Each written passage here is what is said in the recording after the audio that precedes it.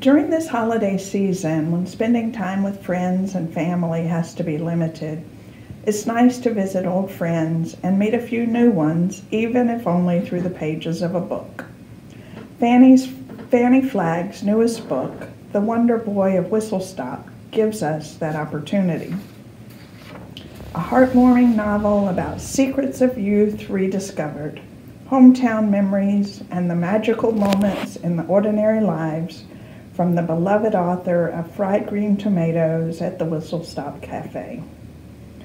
Bud Threadgood grew up in the bustling little railroad town of Whistle Stop with his mother Ruth, a church-going and proper, and his Aunt Idgie, the fun-loving hellraiser. Together they ran the town's popular Whistle Stop Cafe, known far and wide for its fun and famous fried green tomatoes. And as Bud often said of his childhood to his daughter Ruthie, how lucky can you get?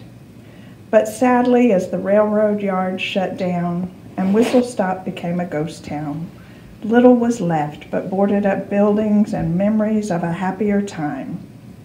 Then one day, Bud decides to take one last trip just to see what has become of his beloved Whistle Stop. In so doing, he discovers new friends, as well as surprises about Idgie's life, about Ninny Threadgood, and other beloved Fanny Flagg characters, and about the town itself. He also sets off a series of events, both touching and inspiring, which change his life and the lives of his daughter and many others.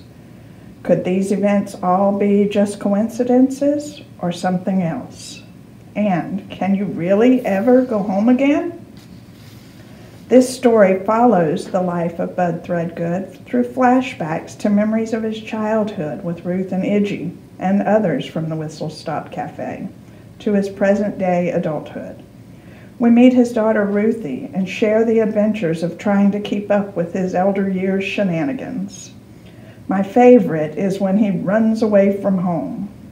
He gets on the activity bus and pretends to be going to church. But then, when he doesn't return with the others, they realize he has tricked them.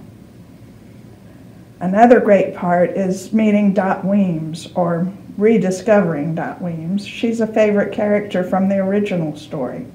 She ran the Whistle Stop Town Post Office, and now she writes a weekly bulletin reporting on all the activities, claiming no gossip, just the plain facts.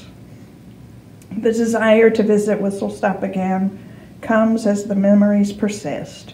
Soon the reader discovers the journey is as important as the destination. You indeed can go home again.